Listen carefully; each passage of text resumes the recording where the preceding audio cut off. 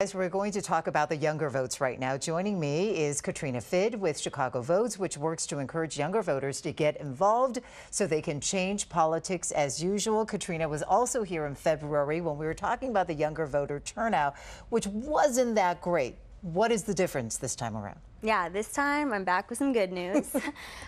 Voters aged 18 to 24 saw an increase of 32% in votes since the February election just 6 weeks ago. And then when you look at voters aged 25 to 34, you see a 24% increase.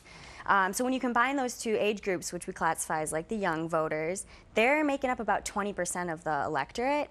And that's a substantial amount of power that they carry, that we carry this election cycle. Oh, I remember you and I were talking in February. You said, I'm going to get out there and we're going to keep working during this runoff campaign. What has Chicago Votes been doing the last few weeks to drive out that younger vote? Yeah, so between the February election and now, we have not stopped. We put out another voter guide solely focusing on Brandon Johnson and Paul Valles, and another questionnaire was sent to the candidates. They completed it.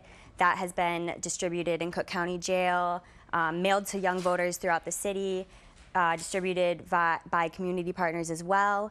In addition to that, we've hosted parades to the polls with high schools again. We had a huge party at the polls last week with about 400 high school students from, I believe, 13 high schools around the city that came to vote and motivate their peers to vote as well. And I think there's just been a lot of mobilization. I mean, this is not a small accomplishment. We have organizations like Good Kids Mad City hosting events, constantly updating young people on Twitter.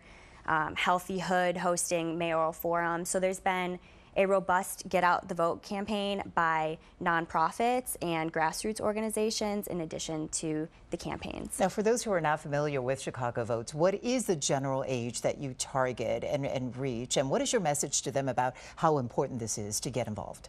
Yeah, we primarily serve people 16 to 35, and the overall goal is just to break down barriers young people face to civics, and voting is one of those things.